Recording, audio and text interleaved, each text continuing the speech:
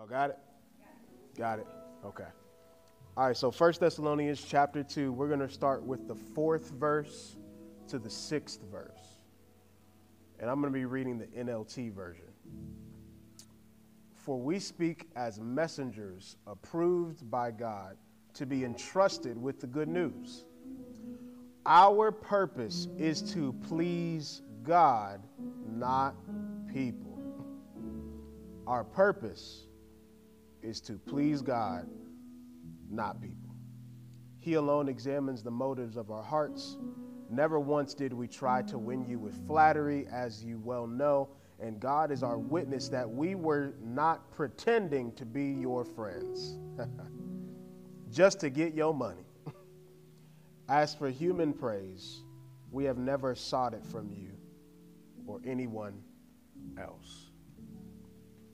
Tonight, I want to look at that small section that says, our purpose is to please God, not people. So tonight, I'm going to be preaching from the topic of thief of joy. Everybody say thief of joy. All right. Well, if this is your first time here, welcome. Good to see you. Your beard's immaculate. I love it. I'm jealous about it. It's okay, man. You got a good beard. Y'all look good. How many of y'all feel good? You feel good? You feel all right? Amen. Bless the Lord. Anybody, I'm nervous to ask this. Have you already started, like, your pumpkin spice chai latte? Yeah, I knew there was one. Is there anybody else? All right, we got 2 in the building. Anybody else got your 3? All right, welcome. All the basics. We're so happy to have y'all here. How many of y'all have started playing Christmas music? Good. I'd have to pray over you. Almost there? That's sick. We don't have to pray over you after this. So my name is Pastor Lincoln. I am the worship pastor as well as the young adult pastor here. And for those who don't know me, I'm not your grandmother's worship pastor. I got on blazers. I got kinks in my hair. I'm very different. But I'm excited because that's who God made me to be, because the Bible tells me that he made me to please him, not everybody else. So therefore, tonight, I want to talk about it from the lens of thief of joy. Thieves come to they steal while you're distracted and not paying attention, right? One of my favorite thief movies, don't get wild, not The Italian Job, it is good, but Ocean's 11. Anybody ever seen Ocean's 11? Boy, that's my movie. I'm trying to tell you. I can go home and watch George Clooney and Brad Pitt, and it's like 3 of them, like Ocean's 11, 12, 13. I thought they was going to make it 14, but I'm glad they didn't. They did make it 14. It's the Oceans with all the ladies in it, and it was still good. The premise is like they stealing, and they good at it. Why are they good at it? Because they didn't get caught. They were never seen stealing until it was too late. They robbed a man blind in his own building while they was in a safe. They robbed a safe in a casino. They robbed him while he wasn't aware of what was going on.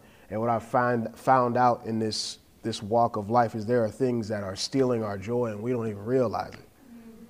They are thieves of our joy, and I want to talk about 3 of them. These 3 thieves are the wealthiest thieves of all time. The wealthiest thieves of all time. The first thief of joy, write this down. A thief of joy is comparison. Comparison is wealthy. We compare ourselves to every single thing and every single person. Comparison is one of the most wealthiest thieves in the world. It's so wealthy and so good at its thievery that we can lose our joy by one scroll in the middle of the night, by one like in the middle of the night. Our joy can be snatched from us because we're trying to compare our current joy to somebody else's fake joy, somebody else's Bermuda trip, somebody else's Cancun island, whatever it is for you, somebody else's car, a truck, somebody else's marriage, somebody else's kids, somebody else's job. We compare and contrast every single thing, and we don't realize how robbed we are until it's too late. Comparison is a thief of joy. We cannot even see what God has created in us because our eyes are fixed on what he hasn't given us. God, how come you ain't? God, why? How come so-and-so? Comparison. We're worried about everybody else's walk except for ours. And because of that, we are distracted by what God has actually blessed us with versus what he has not given to us yet. It's not about that we don't have something. It's about that we may not be prepared to receive it yet. This is one of the biggest lessons I ever learned in my life. I used to complain a lot. Lord, how come so-and-so got this and blah, blah, blah. And then the next thing I know, I was just like, the Lord was like, you're not even ready to receive that. Why are you praying for it? I don't have the capacity to receive what that person has. I don't have the capacity to receive happiness, let alone a blessing. You can't stop praying for stuff if you can't afford it. Right? Physically and spiritually. If you cannot afford forgiveness because you don't give it out, stop praying for it. If you can't afford self-love, you trying to tell, stop praying for it. You don't even tell yourself you love you. How can somebody else love you? Stop praying for it. We are bankrupting ourselves of substance and of spiritual income because we don't realize the problem is not with God or the giver. The problem is with the receiver. I'm not able to receive because I have so much stuff in front of me that I don't want to give up, because if I lose those things, if I lose my insecurity, if I lose my fear of this, that, and the third, I will lose my comfort zone. And then God can get to me and he'll see the ugly of me. He'll see the lost part of me. So I'd rather keep and hoard those things instead of give them to him, because I hold them so close, which means they keep me warm. They keep me cozy. They keep me comfortable, which I don't even realize that I am robbing myself of what God has because I'm holding on to what I have so closely too much. My fear of losing that person, my fear of losing this thing, holding on to fear is not good.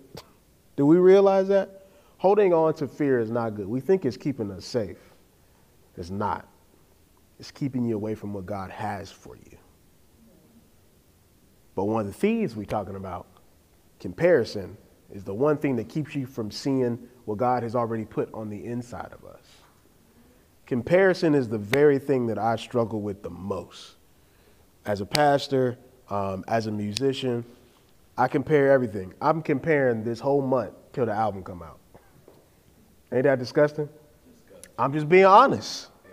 We have a whole project out, our first 10-song album, and I'm extremely proud of it. It's the third album that we have done since we've done music, and I'm comparing it. It ain't even out yet, Spencer. It ain't even out yet. You want to know why I'm comparing it? Because my eyes have been filled with what I see is already better than it. Well, it don't sound like this person. It don't look, we could have did this, we could have that. Now, parts of that is just the creative process. You always want to revise things. It's just being a creative. Y'all know what I'm talking about. But the down part of it is that you don't get to enjoy the ride of what is happening right now. I have a hard time enjoying the ride of what is happening in front of my face. We about to have a full album out that got videos with it this time and got all this different stuff. And it's got, I'm like, oh my goodness, I should be enjoying it. And I'm hating it because I'm thinking about the next project. I'm thinking about the next thing. I'm thinking about, why didn't we fix this? Why didn't we do this here and this, that, and the third? And guess what? I'm the only one that's doing it. See?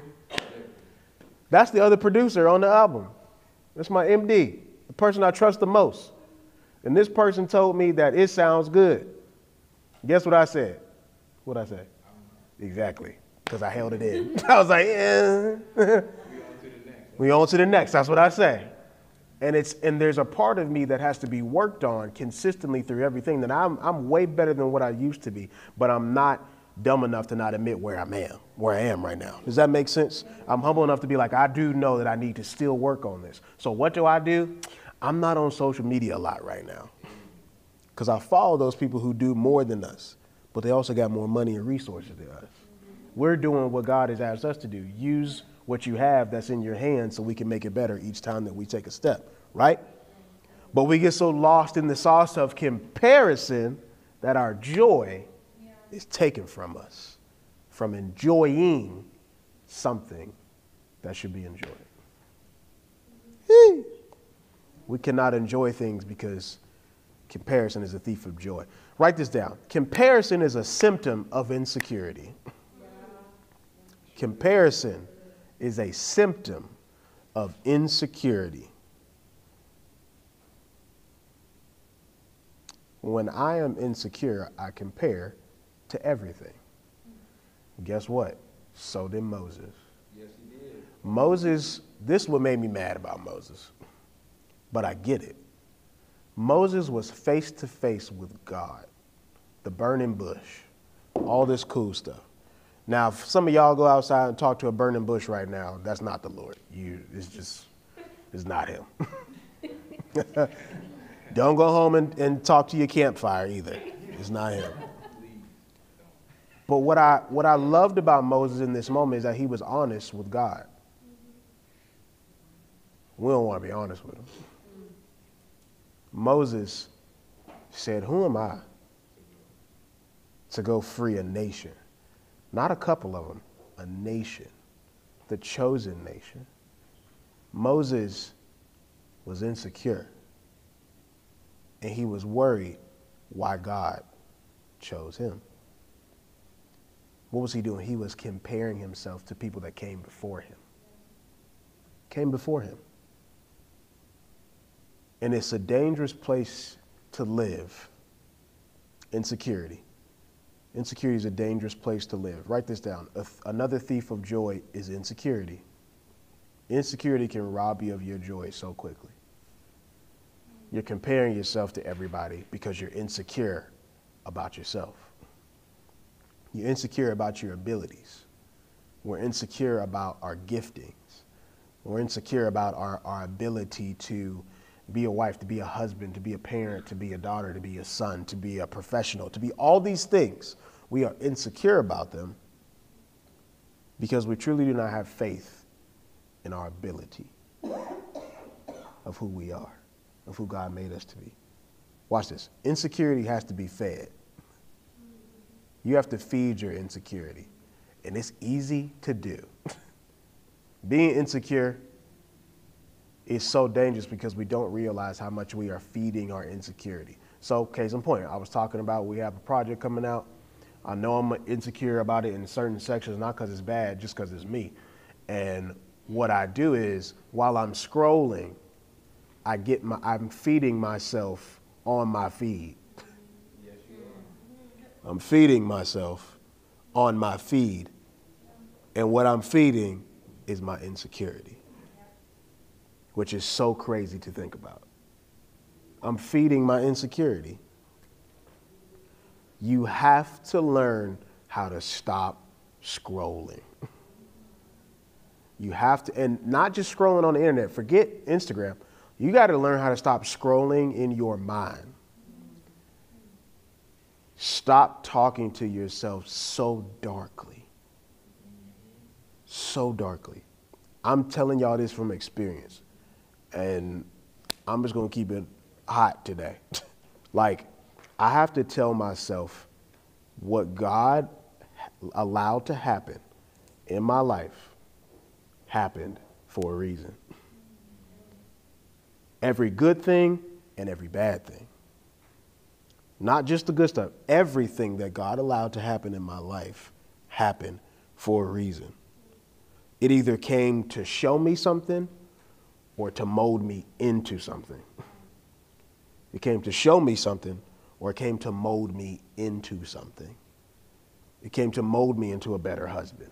It came to mold me into a better friend. It came to mold me into a better pastor. It came to mold me into something. But it also came to show me something. What am I doing wrong right now? What am I doing that needs to be fixed? What am I doing that, and here's the thing, you can't fix it, only God can. Because then we try to turn into Bob the Builder. We want to fix everything. We want to fix our situation.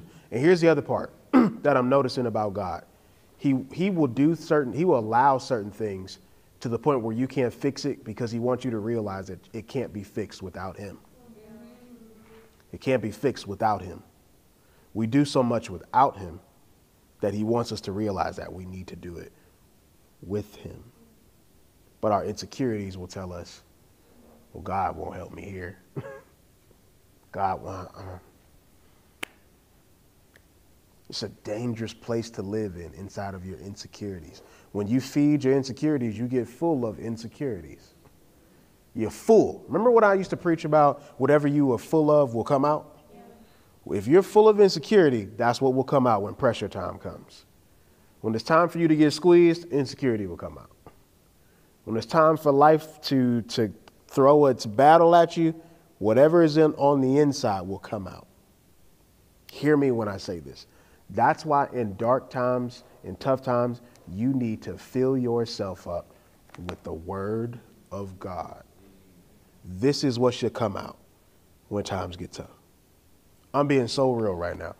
If Jesus, full of the Holy Spirit, was led by the Holy Spirit into the wilderness, and the tempter did not come until he was hungry. The tempter only comes when we're hungry. He ain't coming when you full, when you're in the middle of church, when you singing your favorite worship song. That's not when the devil comes. The devil comes when you're in your house having a thought. The devil comes when you're in your job or in your car, you having a thought. That's when the enemy comes. He comes when struggle is at its best point in time. He's coming when that pressure is on your neck. He's coming when that uncomfortable feeling is on you. He's not going to come when you're strong. He's going to come when you're weak, when you're questioning God. One of the biggest things I ever learned about the devil is that the main thing he wants you to do is to get you to doubt the character of God. God really don't love you. God really don't care about you. God doesn't see your situation. He's too busy over here. That's what the enemy wants us to think, but the devil is a lie. Yeah. So therefore, we have to realize that, am I getting caught up in an emotion, in a trap, because I'm insecure right now? Is this really me, or am I getting caught up in a trap that's leading me down a rabbit hole that the enemy is using? The enemy cannot create anything. He can only utilize. Remember that. Satan can't create anything at all. But he can utilize life. He's good at utilizing. He's top tier. You want to know why? Because he's a deceiver. He's a thief. And thieves utilize situations to get what they want. In Ocean's 11, they utilize the anger and the impulsiveness of the guy that they were robbing to make him not even realize that he was getting robbed. Remember that? They were making him mad. They were talking him up. They were doing all this. It was frustrating them. They utilized what was already there. They didn't turn him into an angry person.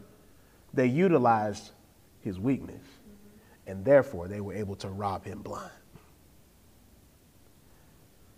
Stop letting insecurity rob you blind. God has not called you for such a time as this for you to be insecure about it. God has called you for a time such as this for you to find confidence in him because he chose you, because he called you. One thing I love about God is he calls who he wants. He'll call a drunk and turn him all the way around. He'll call a crackhead and turn him all the way around. We don't get to determine and judge who God calls. I love that he does that. I love that God calls anybody because he can. And if he can call them and carry them, then what will he do for me? What will he do for me? But if I'm being robbed in my mind, I won't be able to see it because all I will see and experience is my insecurities. I'm insecure about being a dad. I'm insecure about being a mom. I'm insecure about being a son. I'm insecure about being a professional. I'm insecure about this. The more that we lean into our insecurities, we will lean further away from the truth that God has called us. We have to lean into the fact that God chose us even when we did not choose ourselves. when we did not say yes to ourselves, when we did not care for ourselves.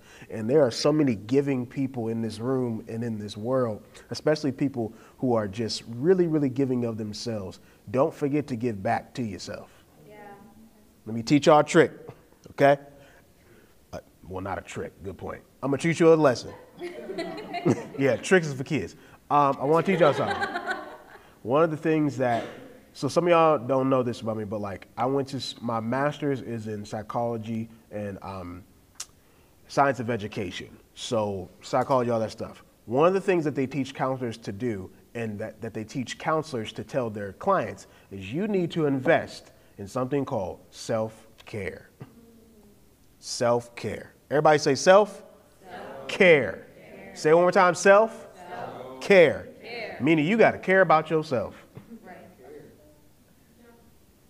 And guess what? Y'all not good at it. Because I'm not good at it. I'm getting better. Oh, I'm getting better. My phone go on silent at a certain time. Don't call me. You'll get a text the next morning. Self-care. 8 o'clock? 7? Okay. 7:59. You better watch out. You're going to get that little moon at the bottom on the text message. I swear. Oh, and I don't feel bad about it. Let me tell you this. This is so important. It's so important. Listen. I don't care about it because it's my self-care. I know who I turn to at night. Do y'all hear me? I know where my thoughts go to at night.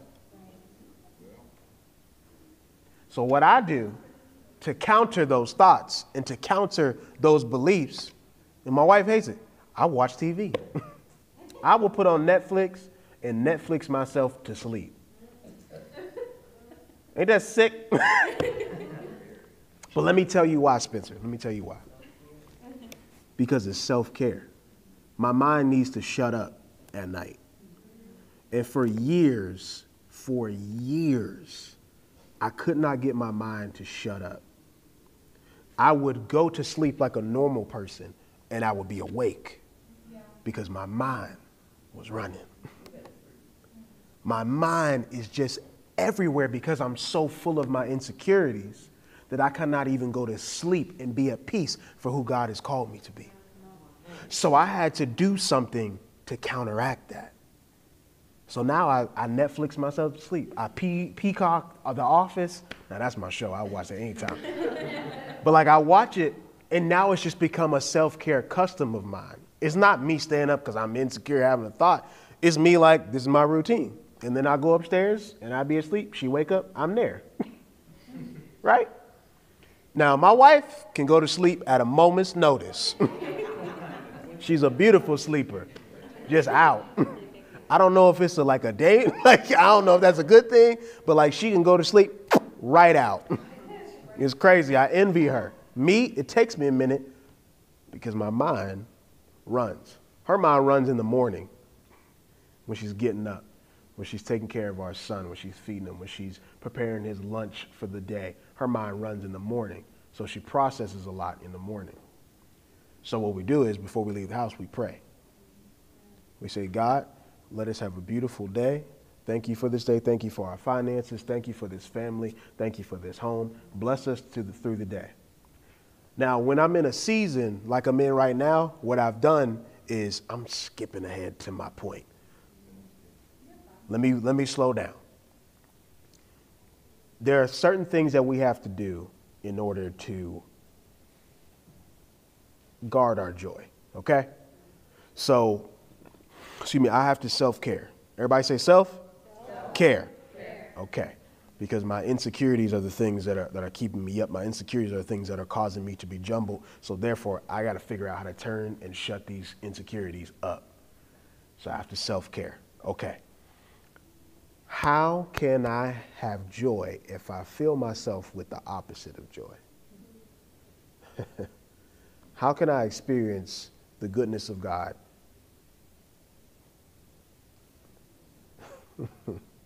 This is so, yeah. God did not send us to this struggle that's before us without being equipped. Do y'all hear me? God did not send you to whatever you are going through unequipped. Okay? Listen to me when I say this. Look at verse 4. For we speak as messengers approved by God. Approved by God. For we speak as messengers approved by God to be entrusted with the good news. Our purpose is to please God, not people. He alone examines the motives of our heart. Write this down. We can have joy because we are approved.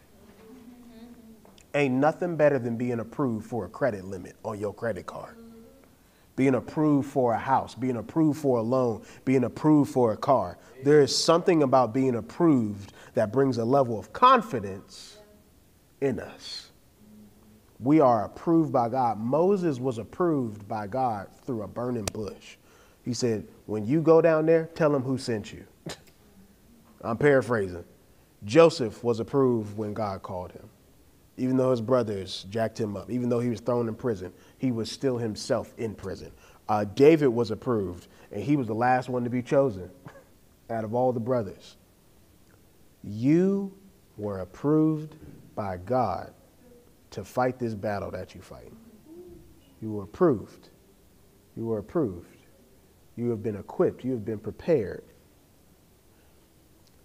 Therefore, stop letting your joy be taken for free. Stop letting your joy be taken for free. F-R-E-E, that spells free.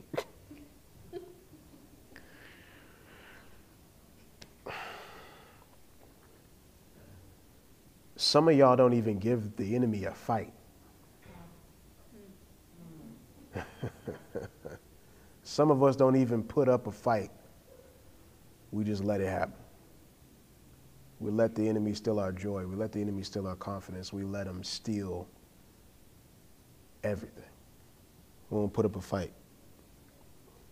And what do I mean? We don't pray. We won't put up our hands. Well, I don't want to say that. We pray, but we don't pray without ceasing. Y'all know what that means? It's not stopping. Praying without ceasing. What I found out is that when you understand what praying without ceasing means, you will understand that it is a practice.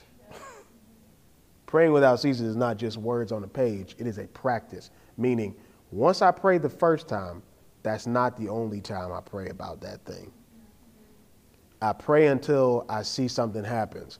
Push, whatever. I'm saying pray until the thing actually happens. Even when it's close to it. Until it's done, keep praying for it. Because there's seasons where we pray for something and it feels like things are getting lighter and we back up off of our aggression of the prayer. Keep praying just as aggressive if it's far away and when it's up close. Y'all hear what I'm saying? If you praying about something, I don't know what y'all praying about. But whatever you praying about, pray about it with viciousness. I don't know any other way to pray. Pray with some attitude sometimes. I don't know any other way to explain this. I sent a message out to I sent a message out to our worship team. Our worship team is 50 people, maybe more. I haven't recounted since we added some new people. There's a lot of people. And what did I send them? I'm glad you asked. I told them, hey, I want y'all to start praying in your heavenly language over your house and over your mind, starting this week. Am I lying, Antoine? Zach? Okay. Why did I send them that? Because often, even as the worship team, we forget how to pray. There are some things that have to be prayed. There are some things that have to be prayed against with viciousness. Let me give y'all an example. When baby boy got sick, and he was struggling, it wasn't a cute prayer I was walking around my house saying, okay? I was walking around now this is not churchy. This is a practice that we need to do more. I'm trying to give you a superpower that you can take with you. Y'all need to start praying like, in the name of Jesus, I rebuke everything in this house that is not of you. And if it ain't you, it has to leave, because this is a house that serves you and loves you and welcomes you. If there is any attack on the enemy that is snuck inside this house, we rebuke it in the name of Jesus. That's how y'all got to start praying. You want your mind to be cleared from all this insecurity, from all of this frustration? Start praying like you want it to be cleared of all this frustration.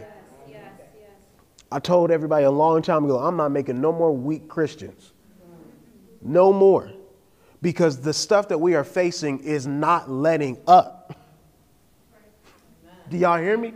Like, the stuff that we facing against ain't letting up. It ain't getting cute. It ain't being merciful. So why should I be merciful to it? Why should I be cute with it? Everything that's going on in my mind is keeping me up at night. Why should I not put up a fight against it? If it's man enough and spirit enough to come against me, I got something for it. It's called the Holy Spirit that rests on the inside. It's not just a cute thing. It's a powerful thing. In Acts, they talked about the power of the Holy Spirit fell upon them. Philip marched down to Samaria and had the Holy Spirit with him to cast out witches and demons. Okay? This is not spooky stuff. Okay? This is real stuff. Because some of the stuff you're dealing with ain't even in this realm. It's in the spiritual realm. It's demonic. Okay? We need to learn how to fight properly. Do y'all hear me? We need to learn how to fight properly. Why? Because there's so much more on the other side of that fight. There's so much more on the other side of it. Imagine if you quit right now, not even realizing that you almost done fighting. I would hate to stop fighting and stop clawing and stop pushing for my family, for my son, for my wife, for my mom, for my dad. I would hate to stop fighting for those, for my peace, for my joy, for my understanding. I would hate to stop fighting early, not realizing I'm almost done. I don't want to stop fighting too early. I don't want to give in too early, because there's a moment that I give in, my insecurities go for a knockout punch. In fights and boxing, the other boxer is always looking for the right time, the right window, the right opportunity to get their best shot in. The enemy is not waiting till you are fully guarded up. He's waiting for that little window for you to be weak enough to drop your guard. And that's when that right hook is coming for you. Y'all hear me?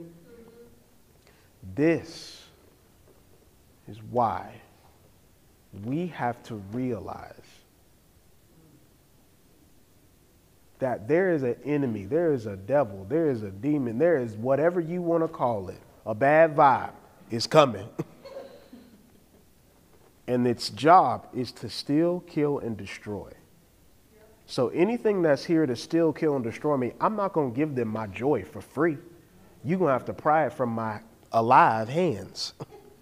I'm going to say my dead hands, my cold dead hands. I don't know where I got that from. Too many movies. But you're going to have to pry it from me. I'm not going to give it to you for free. I know people who are bound that fight better than us right now. Slaves fought better than some of us. Hebrew and black. I'm saying that we need to learn how to protect ourselves better. Write this down. Whatever you do not protect can be stolen.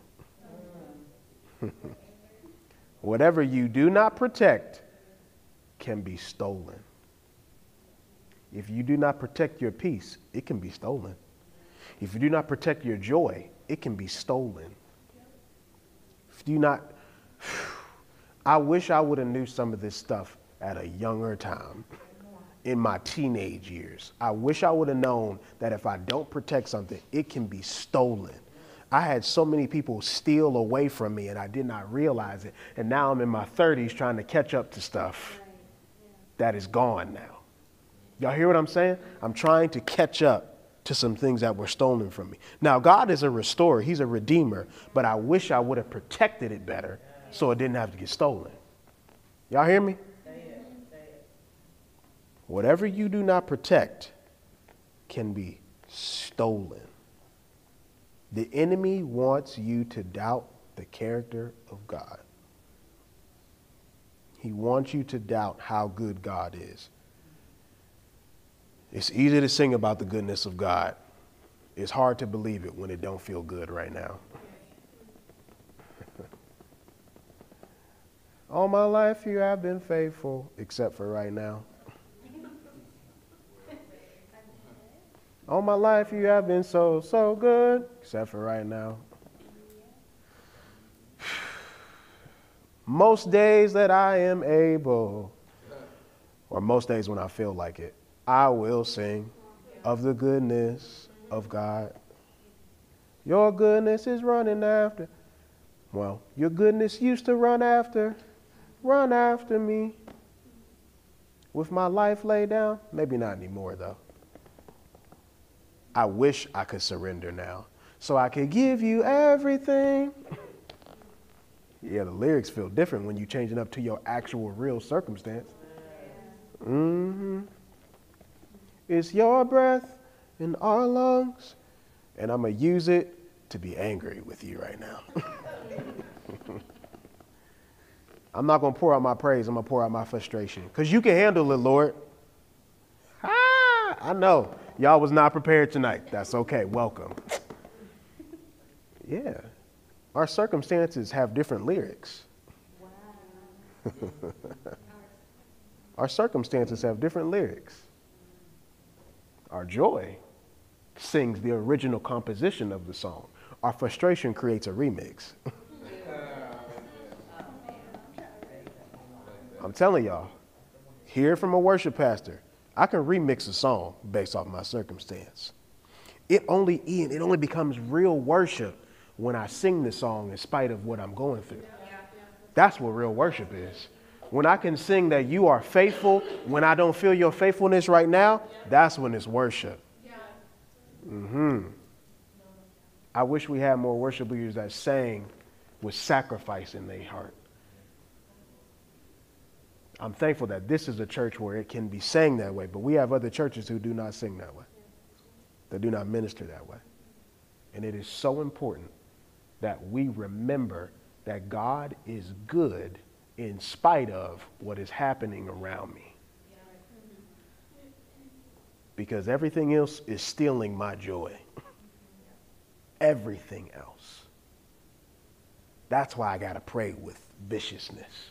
I'm praying to fight off these things from making me not forget how good God has been to me. I'm trying to hold everything. I remember when God healed my mother of cancer. I remember when God healed me. I will fight the devil at a moment's notice because this is how good God has been to me. I'm not moving farther away from him in the middle of circumstances. I'm moving closer. I'm grasping every good thing that he has done for me. And I may look stupid, but this is how much I'm trying to fight and keep the devil away from every good thing that God has done for me. Am I making sense in here? This is what we got to do to keep the thief away from us. I got to fight tooth and nail. There is an attack on families, on men, on women, on everything. There's trouble on every side. But it is not something that the Bible did not see. There's attacks against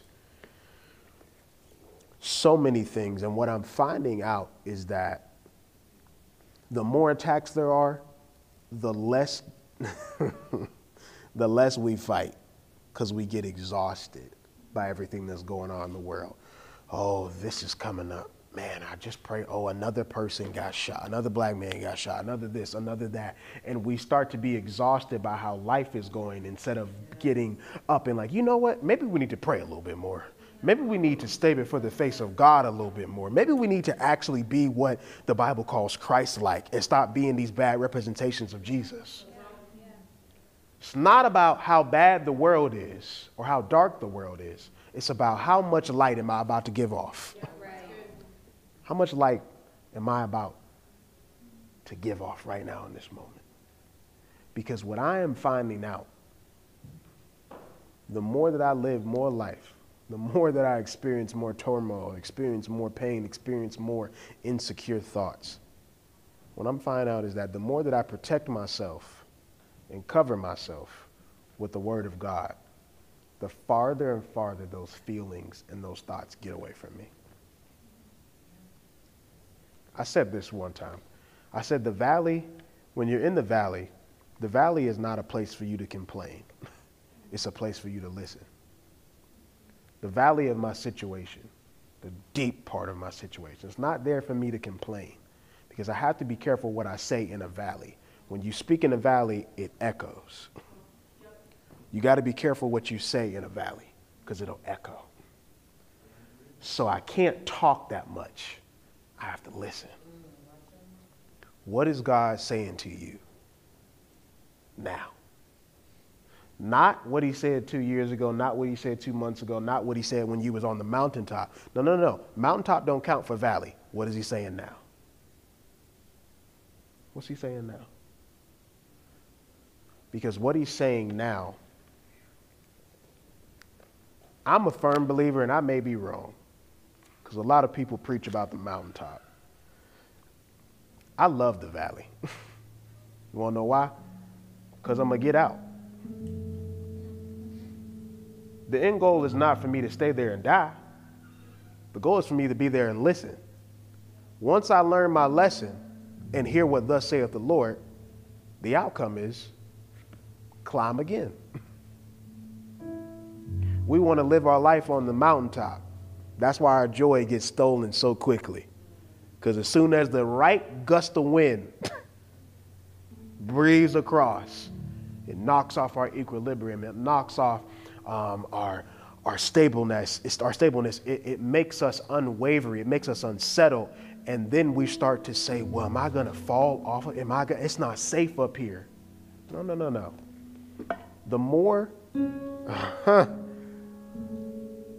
The more you build yourself in the valley, the better you will survive the mountaintop. Do y'all hear me? At the top of the roller coaster is the scariest. But it's the highest vantage point. It's where you can see everything. Life is a roller coaster. It's going to be a lot of mountaintop times. It's going to be a lot of times where you're right at the top and you get that gasp of air of like, oh, I can finally breathe. And then life happens and you got to go back down. Here's the challenge. The next time you go back down, make sure that you go back down. You up, this is great. But the next time you go back down, make sure you go back down. Go back down often. Not just when things are terrible. Go back down on the mountaintop.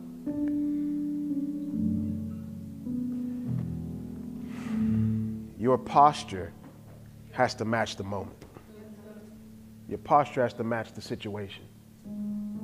I'm not telling y'all that times aren't tough. I'm not telling y'all to not be humans, to not cry, to not be troubled over something, but don't live there. Don't turn a season into a lifestyle. If you're depressed now, you won't always be depressed. If you're stuck now, you won't always be stuck. If you're angry now, you won't always be. I feel God so much. If you're angry right now, you won't always be angry. But you got to tell yourself that. I'm not going to be here forever.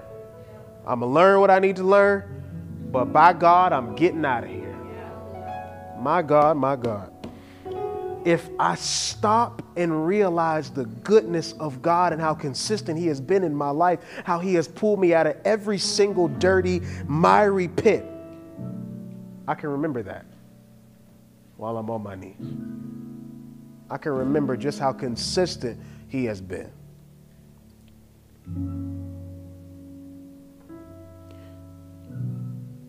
It's about posture. The thief wants to steal your posture. He wants to tell you, get off your knees. It ain't working. I know how the devil works. He wants to tell you, stop praying. He can't hear you. Stop going to church. He don't see you. That's what the enemy wants to do. He's a thief.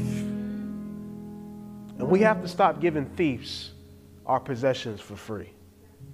I'm fighting every single time I own what we say in the street, on sight. On sight. On sight when the enemy comes against my wife. On sight, I'm at you. When the enemy comes against my son, I'm at you. On sight. When the enemy comes against me, on sight, I'm at you. I'm going to get a t-shirt that say on sight. In the name of Jesus at the bottom. But that's how y'all got to treat the devil, man. That's how you got to treat this demonic stuff. And I don't care. I'm using the word demonic for a specific reason, because half the stuff going on in the world is demonic. But you know a God who handles and dismisses all demonic things. That's the thing to remember.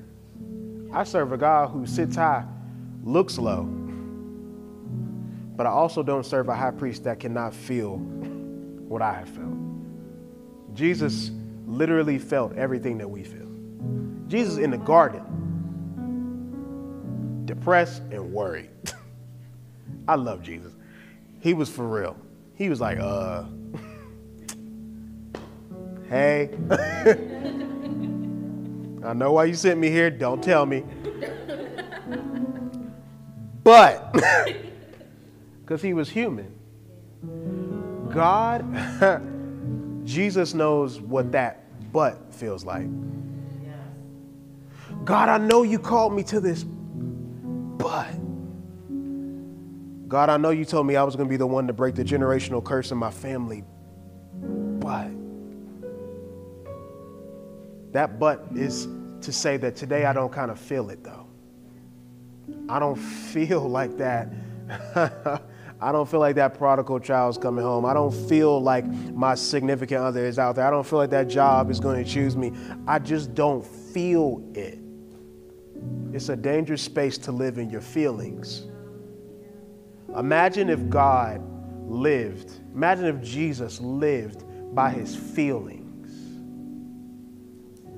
In that moment, he felt great distress to the point where his sweat was dripping like blood. It was as thick as blood. Imagine if he lived out his feelings, we would not have a Savior to call. If Jesus lived by his feelings, we would not have a Savior that died on the cross, that rose from the grave to heal us and to save us and to bring us into a space. Imagine if he did live by his feelings and not by his divinity. Jesus says, one but and ends with another but. He says, if you could take this cup from me, and he rambles and he says, but your will be done. You may start with one but make sure you end with a different one. Lord, I know I'm supposed to break this generational curse, but I just don't feel it.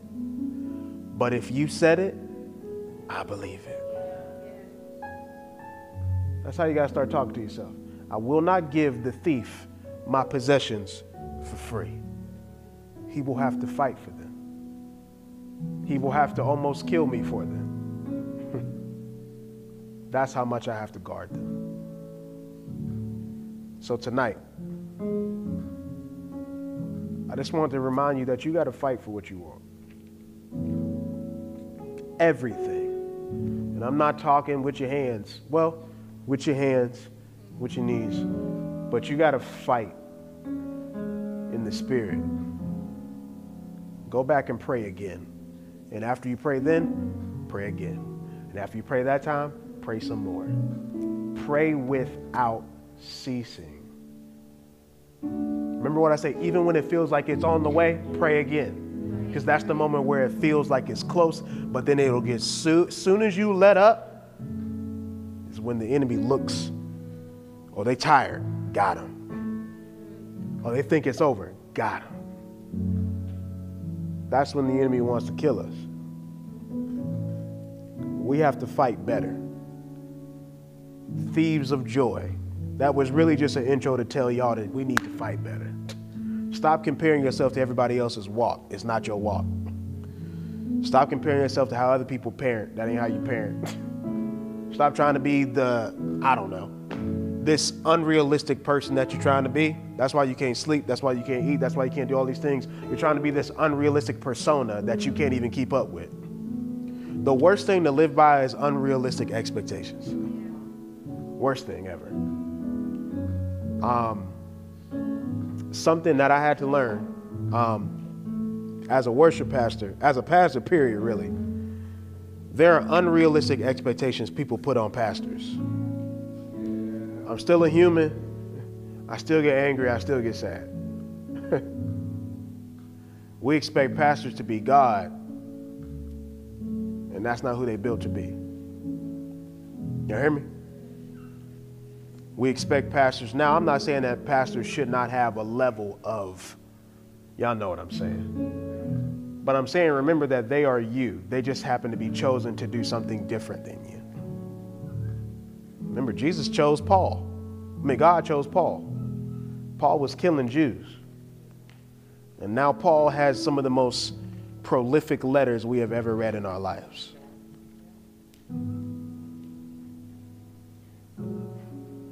There's a letter that God is writing with your life. Hear me. Hold on, Antoine. There is a letter that God is writing with your life. But if you do not allow him to write it, somebody else will not benefit. Listen to me. We have Galatians, we have the Corinthians, we have Romans, we have all of these letters that were written by Paul, and we are benefiting from them, from their wisdom. Your life, your letter that God is writing, somebody else is going to benefit off of it. You have to keep letting him write it, which means you have to keep struggling. You have to keep praying. You have to keep crying. You have to keep calling out to him. Y'all think Paul wasn't calling out to him in prison, writing all these letters to people he'll never see? There are some people that you'll never meet that are going to be connected, saying, man.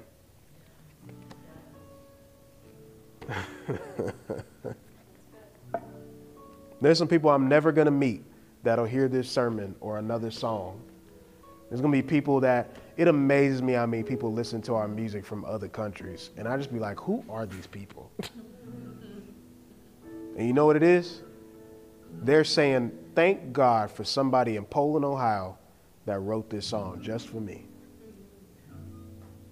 Now that is what keeps me from losing my mind and being insecure.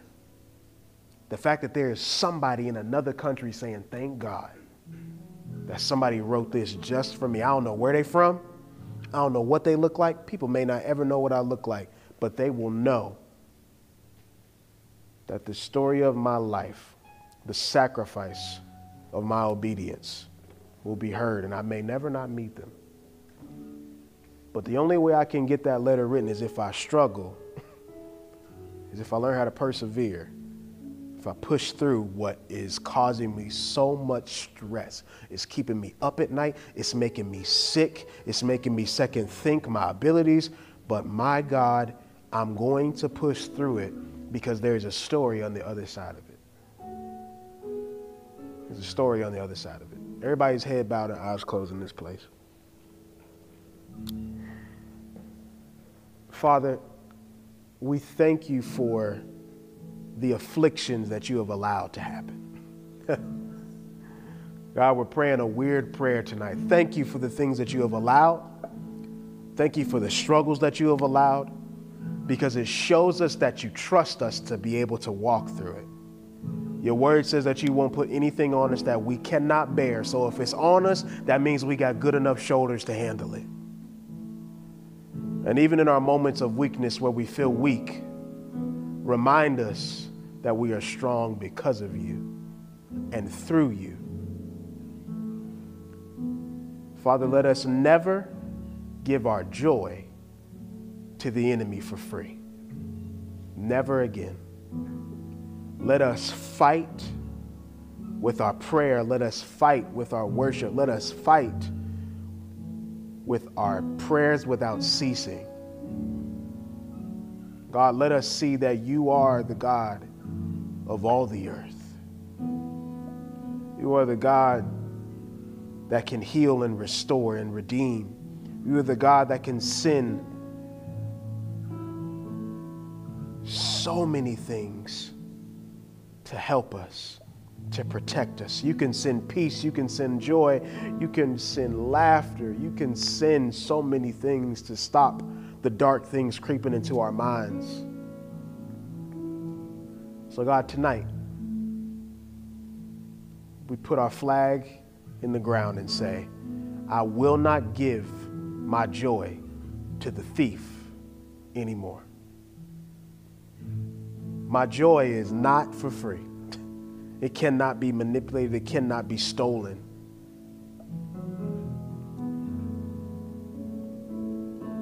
I want to live a life where my joy cannot be compromised by my situation. In Jesus' name. I said amen? Amen.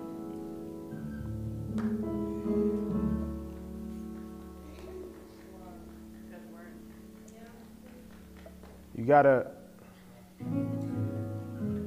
one thing I learned from Pastor David Allman is that the word is better received when it's real. It's better received when it's real. I'm not gonna come up here and give y'all 3 points in a poem.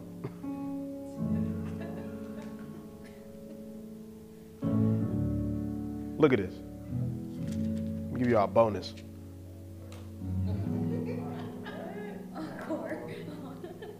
Isaiah 48:10, I have refined you, but not as silver is refined. Rather, I have refined you in the furnace of suffering.